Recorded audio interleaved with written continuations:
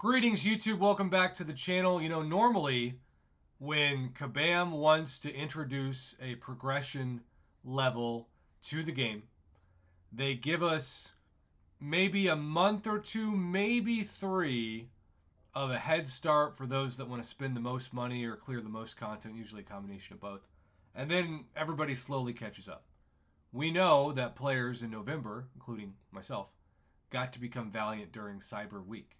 Toward the end, I think it was the 3rd week of November, between a minimum of completing one path of Necropolis and then hundreds and hundreds of American dollars worth of purchases, they could get a rank 2 to rank 3 rank up generic gem.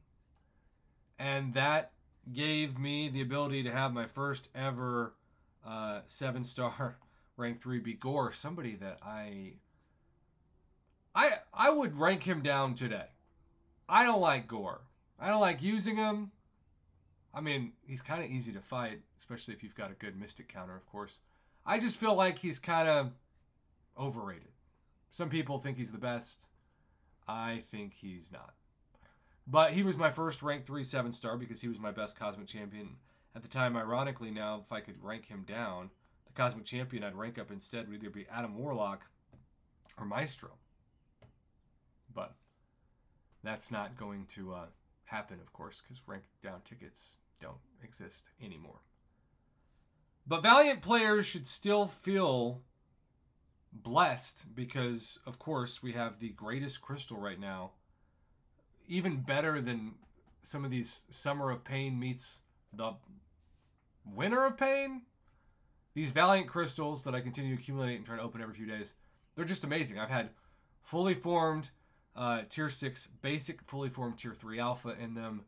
I've had, I think, 1 fully formed Tier 6 class catalyst. I've opened over a fully formed 7-star shard worth of shards, or a fully formed 7-star period worth of shards. I've had, I think, 20,000 free 7-star shards from these. And so now, yes, we've got the Relic Builder Bundle today, which I don't usually grade these. I like relics. I've actually evolved my opinion on them. But I don't like spending money on them. I'll take them if they're free or if they're a bonus item in like a July 4th or Cyber Weekend bundle. Sure, give it to me. But I did not buy the ones that were for these with units themselves. I didn't think it was worth it. Check out this Valiant Team Builder bundle. Valiant players, like the rich, continue to get richer.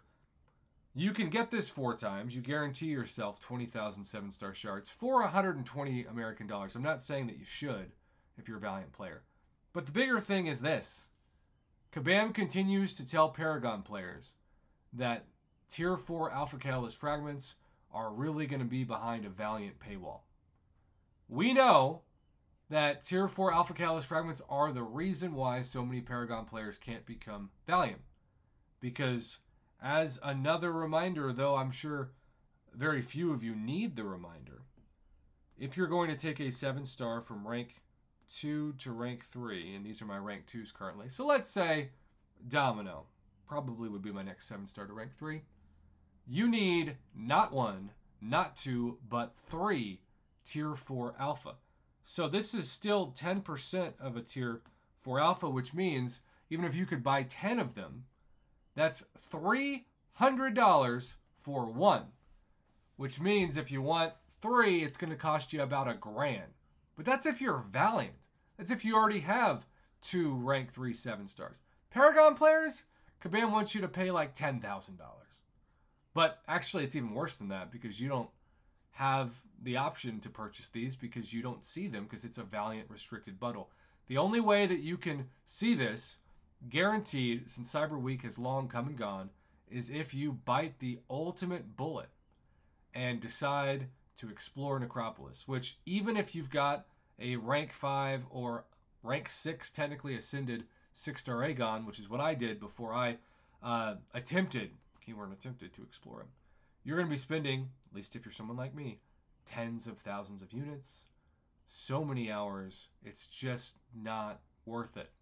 So the hope is 8.4.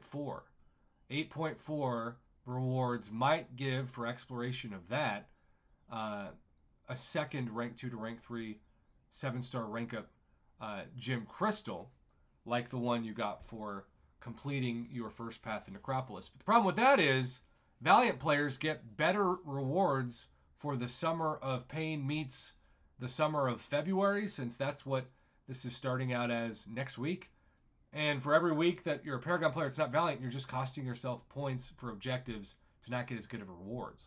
So if I'm a Paragon player, I'm ticked, but this is the kind of thing that I'm especially ticked about because, yes, the rich are getting richer and everybody else is just watching being like, I'd love to join you, but Kabam has basically said, if you want to join him, explore Necropolis, and if not, good luck.